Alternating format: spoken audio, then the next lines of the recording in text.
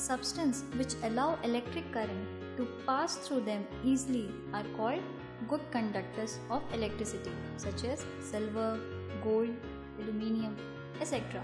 Some substances allow electric current to pass through them, but in a very little amount. Therefore, such substance called bad conductor of electricity rather than being called as insulator. In fact, most of the substances allow electric current to pass through them under certain conditions. So, instead of using term conductors and insulator, good conductors and bad conductors are used. Ma'am, do liquids conduct electricity? Liquids which contain salt dissolved in them conduct electricity. The liquid that conduct electricity are the solution of acid, bases and salts in water. For example, vinegar solution, a solution of hydrochloric acid. Do solids and liquids conduct electricity similarly? No, there are certain differences in the conduction of electricity by solid and liquids.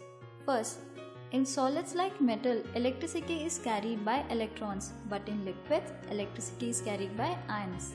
Second, when electricity is passed through a solid, then no chemical change takes place, but when electricity is passed through a liquid, then the chemical changes take place.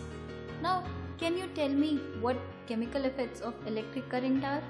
The chemical changes which take place in conducting liquids on passing electricity through them are called chemical effects of electric current. Ma'am, what is an electrolyte? A liquid which can conduct electricity is called electrolyte. The solution of acids, bases and salt in water are electrolytes. Ma'am, what are strong and weak electrolytes?